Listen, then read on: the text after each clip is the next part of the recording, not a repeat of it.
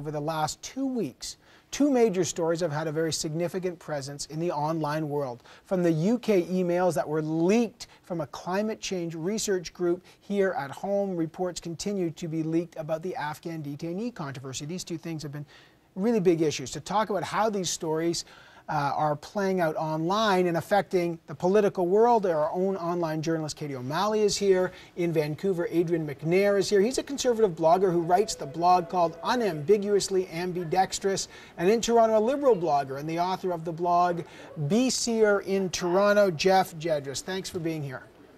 Thanks for having me, Emma. Let's start with this ClimateGate thing. We had a guest on earlier who talked about these emails that were leaked in the UK about a group that it appears to, show that, and I'll talk to these guys as well, to show that scientists were trying to spin climate change data in favor of climate change activists. Adrian, what kind of impact is this having on the climate change story, especially, of course, as we head into Copenhagen?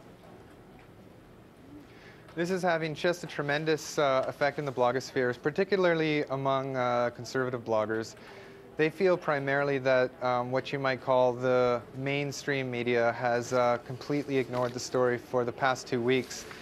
They believe mainly because up till now it's been associated with quote-unquote deniers, sort of a pejorative which might be associated with people who don't believe that 9/11 was perpetrated by terrorists. So right now it's just absolutely huge, and they feel that it's been ignored up till now, and they're very upset about that. Jeff, how is it playing out, and how is the online world kind of driving this story? Well, certainly there's lots of activity, lots of talking about these documents on the blogs, but I mean, I think the question to ask is how many of us have actually read all 3,000 pages of the documents? I can't say that I have, and I doubt most of the other bloggers who are spending lots of time talking about this are. I think what this is doing is it's giving those who don't believe necessarily in climate change some ammunition to support their view, and those who do believe in climate change, it's obviously isn't very positive, but right. I think at the end of the day, most people will agree that climate change is real. It's happening, and it's really just a fringe group that really aren't on board with that position. Right. So Kady, I mean, it may be a fringe group. We're not going to characterize that, but nonetheless, these have now got mainstream attention. But was it the online world that really has driven, I mean, there's 3,000 pages. Yeah, well, I mean, this was the result of, it was actually directly driven by the online world in the sense that these emails were actually hacked from a computer using a network. And I think that for journalists, what does become the question when you're looking at a story like this is you actually do have to look at the context in which this material, because it's not like this material found its way into the public domain in a conventional fashion. It wasn't even that it was leaked. It's not like you can call this a whistleblower. It was taken from people who are probably not that thrilled about it and kind of put out there, which doesn't mean it's not a story, but it does mean that we as journalists have to kind of look at it and say, okay, what was the motivation here? What's about the timing? Why is it being put out right now? How is this being framed and shaped? And I think that might be what's perturbing some bloggers and actually some columnists and some papers and some people who think that it's not getting the attention they deserve. But I think it is kind of important to look at the full story, and that means looking at the context as to how this information came out as well as everything else. And Kady, when you see something with 3,000 pages, mainstream media has limited time sometimes to get on a story, but on the online world, there's time to dig in and pull out stuff, right? Oh, absolutely, and that's why it's so, I think it's, in a sense, I probably wouldn't feel this way if it was my email that was being sort of perused by the universe, but you do end up with a sort of distributed journalism, whether it's professional or amateur, because people can go through it, they can take some time, they can break it into chunks, and they can look at it and analyze it and come up with their own analysis, and that's why making the material available widely is such a, which you can do on the internet, which you weren't able to do sort of with traditional press. It used to be all of our documents existed in sort of yellowed and dog-eared, on the desk. Now they're all electronic and we can put them up immediately. Well, let's talk about the other story that we've been seeing a lot of source documents. Speaking of distributed journalism, lots of documents floating around in the online world about the Afghan detainee controversy. We have a CBC board. We've been collecting them on CBC. One site that's trying hard, obviously, to put these primary source material and make it available to the public is cbc.ca.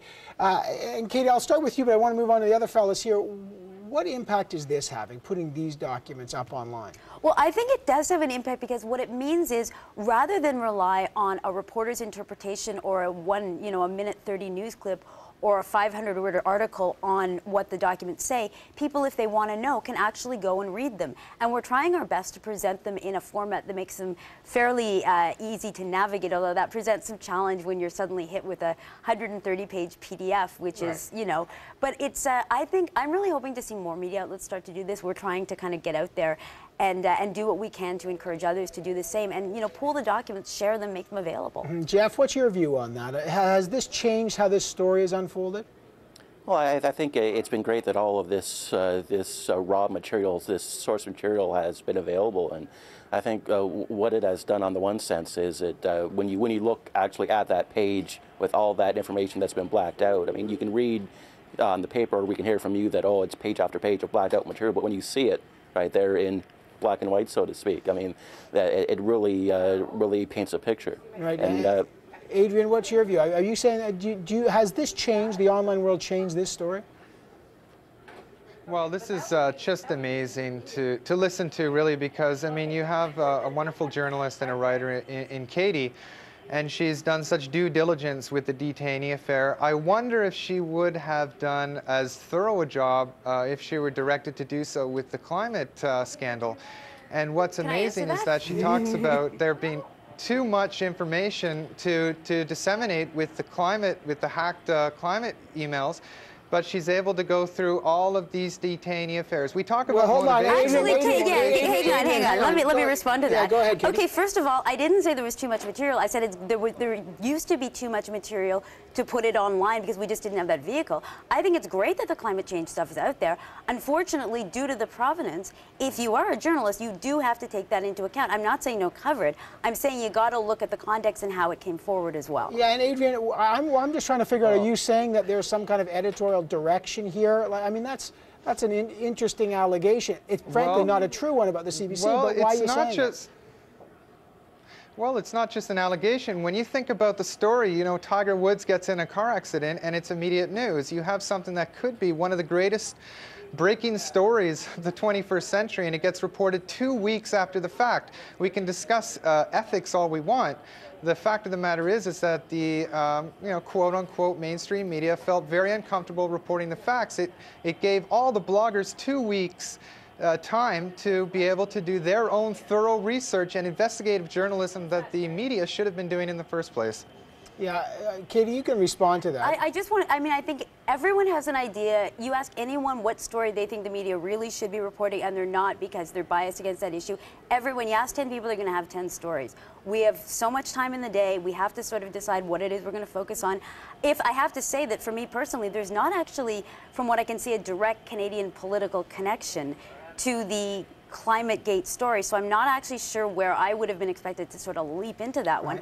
If there is one, hey, send it along to me, but I'm not sort of, you know, global email climate environment reporter at large. I sort of have to cover what's going on the Hill. And I think journalists are always, I want to get to your sites of the week, but journalists always make decisions as to what's the most important story. You're calling it the greatest story of the 21st century. I mean, obviously every journalist is going to make that decision. I want to get to your site of the week. Jeff, why don't we start with you? What's your site of the week? Well, I picked a site called the Pundit's Guide. It's run by some non-partisan people, and really it's a great site to keep track of who is running for all the parties and all of the ridings across Canada. They track the nominations. They also have very good analysis and data each quarter on the party financing, the fundraising, as well as the spending reports during the elections. A very good analysis. And what I like, we were talking before about making the raw information available. They have all the raw data there so that you can drill down. All right, so that's Jeff Jedras on that. Your side of the week. What about you, Adrian? Well, right now what's going on is there's Canadian Blogger Awards, so it's quite exciting. Every year people decide which they think are the greatest blogs in Canada. It can be all sorts of different sites, political, nonpartisan, knitting, so there's a wide array of sites to look at. It's a great way to get into blogging and to look at blogs. All right, thanks, Adrian. CanadianBlogAwards.ca. CanadianBlogAwards.ca. How about you, Kady? Site of the week. I'm sticking with the theme. I'm going with WikiLeaks.org, which has been described as the virtual brown envelope for the entire planet. It just takes in, if you've got a document that you want to leak, you put it up there and they will add it, they will protect your privacy, and they'll make it available to the world. Adrian MacNair, Jeff Jedras, Kady O'Malley, thanks so much for being in today. Thanks. Thank you, Evan.